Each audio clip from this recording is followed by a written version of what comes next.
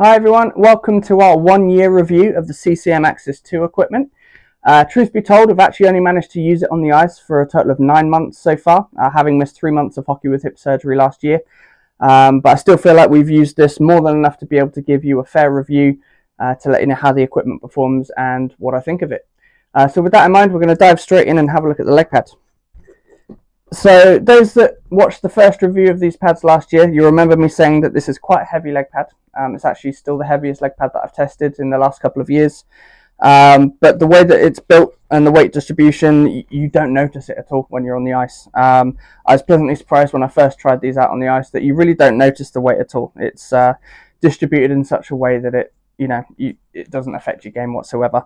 I did speak to CCM about the weight of the leg pad, and they said that because it's the Total Custom Pro, like the NHL spec, some of the materials that are used are a little bit heavier, a little bit denser, which contributes towards the weight of the leg pad. So that was CCM's sort of explanation for it, and having seen how well this pad has held up over the last year, I can totally believe that.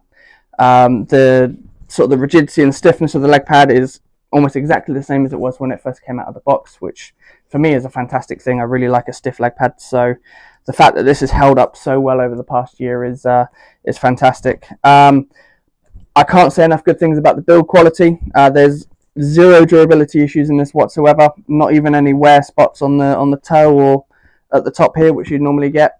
Especially with the bad UK ice that we quite often get, it will rip up the inside of the leg pad quite easily, but there's not a mark on these whatsoever, so I can't say enough good things about the durability and the build quality of these leg pads. Going on to the main features of the leg pad that we looked at last year, the DRS Pro, the dynamic response system, this sort of solid one-piece landing surface on the inside of the leg pad. By far my favourite feature that CCM have ever put into a leg pad. The way that this offers stability and keeps that pad surface flush to the ice there, and stops any kind of like roll in the leg pad is absolutely fantastic. It feels great when using it on the ice, full of confidence that you've got a full butterfly seal, and it just keeps the leg pad all in one place. So that's a really great feature, and I'm really impressed with that and how it's performed, not just on paper but on the ice as well. So the only things that I didn't use the quick motion strapping system which CCM built into there. I kept these quite old school, and I think I'm ready on my next set of pads to move to the quick motion strapping. I'd like to be able to sort of review that properly now that I've tested versions of it with other leg pads. But the way that these have held up, the straps are all absolutely fine. There's been no durability issues, as I've mentioned. And yeah, they've just held up. They're still as stiff as they were the day that I got them. So, you know, as far as the leg pad's concerned, cannot speak any higher of it. I think if it was lighter, it would be a 10 out of 10 leg pad. But the weight hasn't been an issue for me whatsoever. It performs great, so I've really got nothing bad to say about it whatsoever. So if we move on now to the gloves, we'll start with the catcher.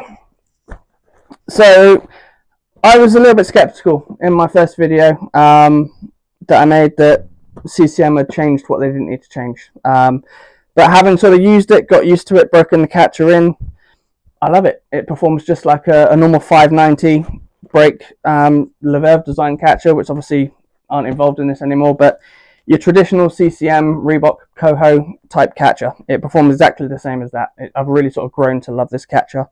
It's 15% lighter than its previous Axis sort of model, and a lot of that I think is down to sort of some of the thinning out of materials. You do feel like it's generally a little bit thinner than previous models, but doesn't cause any issues. I've had no palm issues whatsoever. I've got the game ready sort of D30 palm there, so it's very well protected, but I've had absolutely no issues with stingers on the palm at all.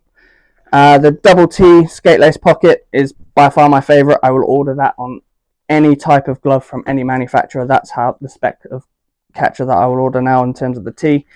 As we go on to the backhand here, so the cuff here, I still miss the old shaped cuff that CCM had on their gloves. Nothing's going to change my mind on that. It was just more comfortable, a bit more ergonomic. But that being said, the changes that have been made, I got used to them. I love the catcher. It performed extremely well. It closes like butter. So, you know, I really can't fault it. I think there were a few changes that didn't need to be made, but after a good amount of use, the changes have not impacted this in a negative way whatsoever. So overall, great catcher. And last but not least, the blocker. Again, it's I was a bit skeptical on some of the changes that have been made to the blocker. It's incredibly light. It's a lot lighter than the previous Axis model, which I say this in every video about every blocker that I use, but I really like a light blocker. The light core construction has obviously contributed towards that, so it's been thinned out ever so slightly. Obviously some lighter materials inside that as well. The Flex Motion 2 cuff, it's great. It doesn't affect your mobility whatsoever. It's I kind of got used to the squareness of that in comparison to the previous Axis one, and there's really no issues there whatsoever. Onto a couple of things that they changed that I haven't particularly enjoyed. I have to be honest in these reviews. This Velcro here is useless. Just the way that it's shaped, unless you want it really, really tight to your wrist, which personally I don't. You have to have this really loose, and it's such a tiny bit of Velcro that 9 times out of 10 that's coming undone within 10 minutes. So if I was CCM and I wanted to make some improvements to this, I'd perhaps just improve how that's the shape of that Velcro and how that sort of attaches there.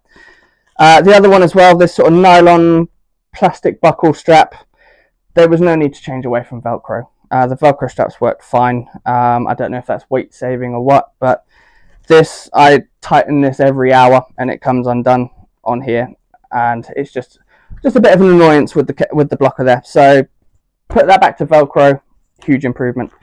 When I first got this, I was a bit skeptical about how much CCM had thinned out the palm compared to their previous models. But as I've got used to it, there's no issues with that whatsoever. It just felt different, and it caught me off guard to begin with. But there's no issues with the thinner palm there. After 9 months of use, there's, other than just marks from my tape, there's absolutely no holes or damage there whatsoever. So incredibly durable palm, which is great to see. I was really worried that with a thinner palm would come sort of easier holes and more wear there, but that hasn't been the case whatsoever. So the last thing, and sort of my little main criticism about the blocker, is this curved palm protection, which CCM have done for donkey's years, and in every other one has been stitched into the sidewall there. This one isn't, and it's just flapping in the way. There's no sort of sugarcoating that really. When you first sort of pick up your stick in the dressing room and sort of put it in your blocker there, 9 times out of 10 I've got to try and move that out of the way. It does sort of settle into place once your stick's in place and the glove sort of softens up a little bit, but that just needs to be stiffened up there. There's no excuse for that to be floppy, especially in an NHL spec blocker.